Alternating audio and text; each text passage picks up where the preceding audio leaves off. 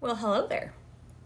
It's summertime, and that means it's time for us to break out the shades, ladies. Okay, if you're like me, even with dry skin, I have problems with my makeup staying where my sunglasses sit. So I want to show you some tips and tricks today that I have learned along the way.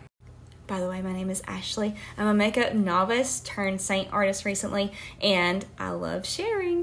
First tip, whether you're dry or oily, if you're wanting your makeup to stay, get you a good primer. This one right here from e.l.f. is really great, and you're going to really focus, right where those sunglasses are going to sit on your face.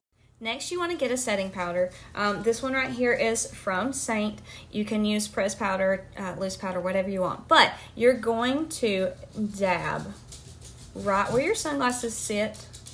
And if you're dry like me, you don't want to put it all over your face. I can't really use a whole lot of setting powders because of that. Last but not least, get you a good setting spray.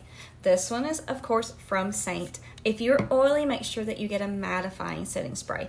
And if you would like more tips, tricks, tutorials, like and follow. And ladies, go enjoy the sun.